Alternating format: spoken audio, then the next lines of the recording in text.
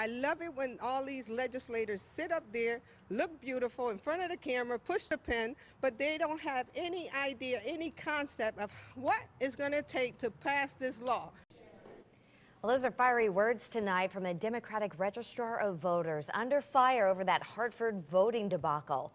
Olga Vasquez is on the defensive, trying to explain those delays in Hartford and why some voters were turned away this morning when they tried to vote. Some polling locations in Hartford didn't have that voter registration list to check those names off, and that caused major problems today. Yeah, because some voters there were essentially denied their right to vote because they didn't have the lists and couldn't check who was there voting. A judge had to extend the polling hours tonight at 2 places and called for a complete investigation into what went wrong. News 8's Bob Wilson talked with one of the people sure to be at the center of that investigation over what happened this morning. Bob?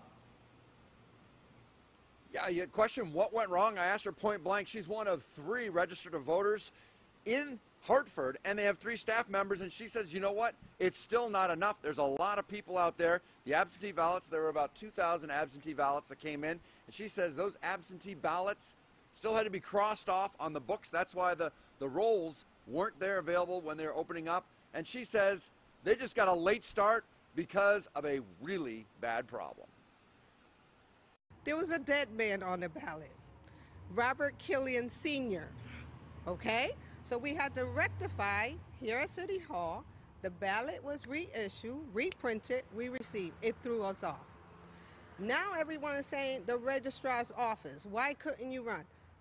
You continue to cut our budget. We're down to 2 or 3 staffs. In the next couple of days, I plan to have a conversation with our council president, our city council, and take whatever appropriate action needs to happen to protect one of the things that is very valuable in this city for our voters. We have a city that is very poor economically. We have a lot of poverty in our city. The only one thing that our residents have, which is of equal wealth to anyone else in this state, is their vote. And we need to protect that.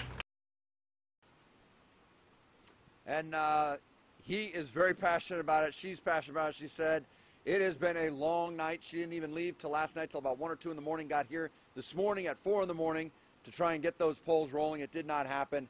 And they're mayor calling for a full investigation and maybe even a full overhaul of how they do business in Hartford. I'm Bob Wilson, reporting live in Hartford, News 8.